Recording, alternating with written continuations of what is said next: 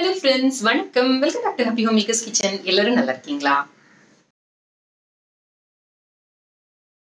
ஒரு கப் அளவுக்கு ஓட்ஸ் எடுத்துக்கோங்க. இதை மிக்ஸியில் போட்டு நல்லா பொடி பண்ணி எடுத்துக்கலாம். இந்த மாதிரி நல்லா பொடி பண்ணி எடுத்துக்கோங்க. சில நேரம் வந்து ஓட்ஸ் நமுத்து போன மாதிரி இருந்ததுன்னா பொடி ஆகாது. அந்த மாதிரி இருந்ததுன்னா ஓட்ஸை லேசாக வறுத்துக்கிட்டு அதுக்கப்புறம் பொடி பண்ணுங்கள். எந்த கப்பில் ஓட்ஸ் அளந்தீங்களோ அதே கப்பில் 1.25 கப் அளவுக்கு தண்ணி எடுத்துக்கோங்க. ஒரு பேனில் 1 கப் அளவுக்கு அரிசி மாவு எடுத்துக்கோங்க. இப்போ இந்த 2 கப்புக்கும் சேர்த்து தேவையான அளவு உப்பை இந்த தண்ணியில் போட்டு கொஞ்சம் நல்லா முத்து பதமாக இந்த தண்ணியை கொதிக்க வைக்கலாம். தண்ணி இந்த மாதிரி முத்து பதமாக கொதிக்க ஆரம்பிக்கிறப்ப கேஸை ஆஃப் பண்ணிவிடுங்க. இந்த தண்ணியில் இப்போ நம்ம அரைச்சி வச்சுருக்கிற ஓட்ஸ் மாவையும் நம்ம எடுத்து வச்சுருக்கிற இந்த 1 கப் அரிசி மாவையும் சேர்த்து லேசாக இந்த மாவு கலக்கிற அளவுக்கு நம்ம வந்து கலந்து விட்டால் போகிறோம். இந்த மாதிரி லேசாக கிளறி விட்டுட்டு குக்கரில் வெயிட்டும் கேஸ் கட்டும் போட்டுருங்க.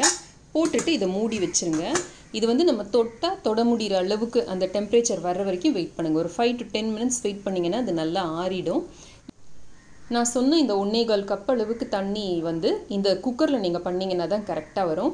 நீங்கள் வேறு ஒரு பாத்திரத்தில் தனியாக ஓப்பன் பாத்திரத்தில் பண்ணுற மாதிரி இருந்தீங்கன்னா தண்ணி கொஞ்சம் கூட தேவைப்படும் உங்களுக்கு. அதே மாதிரி தண்ணியை மிதமான சூடில் சூடுபடுத்துங்க. ரொம்ப ஹை ஃப்ளேமில் வச்சு சூடு பண்ணிங்க அப்படின்னா தண்ணி ஆவியாயிடும், மாவு வந்து உங்களுக்கு ட்ரை ஆகிடும். லியூக்வார்ம் டெம்பரேச்சருக்கு வந்தோடனே திறந்து இப்போ கை வச்சு மாவை நல்லா பிசைய ஆரம்பிச்சிடலாம். லைட்டாக கலந்துக்கிட்டு 1/4 கப் அளவுக்கு அரிசி மாவு எடுத்துக்கோங்க. இதை கொஞ்சம் கொஞ்சமாக தேவைக்கு ஏற்றபடி சேர்த்து ஒரு கெட்டியான மாவை நம்ம இப்போ பிசைஞ்சிக்கலாம். 1/4 கப் மாவில் இன்னும் இவ்வளோ மாவு இருக்குது பாக்கி.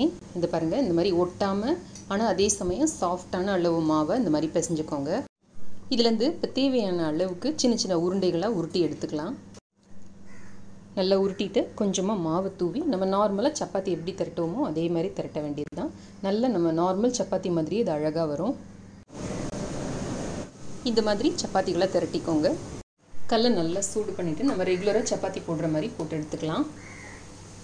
மாவு தான் நீங்கள் வந்து பிசைஞ்சு உள்ளே வச்சுக்க முடியாதே தவிர சப்பாத்தி போட்டு வச்சிங்கன்னா சாயங்காலம் வரைக்கும் கூட நல்லா சாஃப்டாக இருக்கும். நீங்கள் அதே மாதிரி ஸ்கூலுக்கு ஆஃபீஸ்க்கெல்லாம் லஞ்சுக்கு பேக் பண்ணிங்கனாலும் நல்லா சாஃப்டாக இருக்கும். இதுலேயே நீங்கள் வேணும்னா கொஞ்சம் மஞ்சத்தூள், கொஞ்சம் மிளகாத்தூள், ஜீரகத்தூள் அந்த மாதிரி உங்களுக்கு ஏதாவது சீசனிங் வேணுன்னா கூட போட்டு நீங்கள் செய்யலாம். இப்போ நம்மளோட ஓட்ஸ் சப்பாத்தி தயார். கப்பளவுக்கு பிரண்டையை சுத்தம் பண்ணி அந்த நாரெல்லாம் எடுத்து நல்ல 1 டீஸ்பூன் எண்ணெயில் வதக்கி வச்சுருக்கேன். அதே மாதிரி 1.5 டேபிள் ஸ்பூன் அளவுக்கு உளுத்தம் பருப்பு எடுத்து அதை நல்லா செவக்க வறுத்து வச்சுருக்கேன். 4 கப்பு மிளகாய் எடுத்திருக்கேன். ஒரு சின்ன பீஸ் புளி எடுத்திருக்கேன். ஒரு சிட்டிகை பெருங்காயத்தூள் இதுலேயே போட்டு வதக்கி வச்சுருக்கேன். இதுலேயே உப்பும் போட்டிருக்கேன். ஒரு சுற்றிட்டு அதுக்கப்புறம் கொஞ்சம் தண்ணி சேர்த்து நல்லா அரைச்சிருக்கேன். கொஞ்சமாக எண்ணெயில் கடுகு தாளித்து கொட்டினோம்னா நம்மளோட பிரண்டை துவையல் ரெடி. நம்ம சப்பாத்திக்கு பண்ணுற எல்லா சைட் டிஷ்ஷுமே இதுக்கு நல்லாயிருக்கும். நான் இன்றைக்கி பன்னீர் பட்டர் மசாலாவும் பிரண்டை தொகையெல்லாம் அரைச்சிருக்கேன்.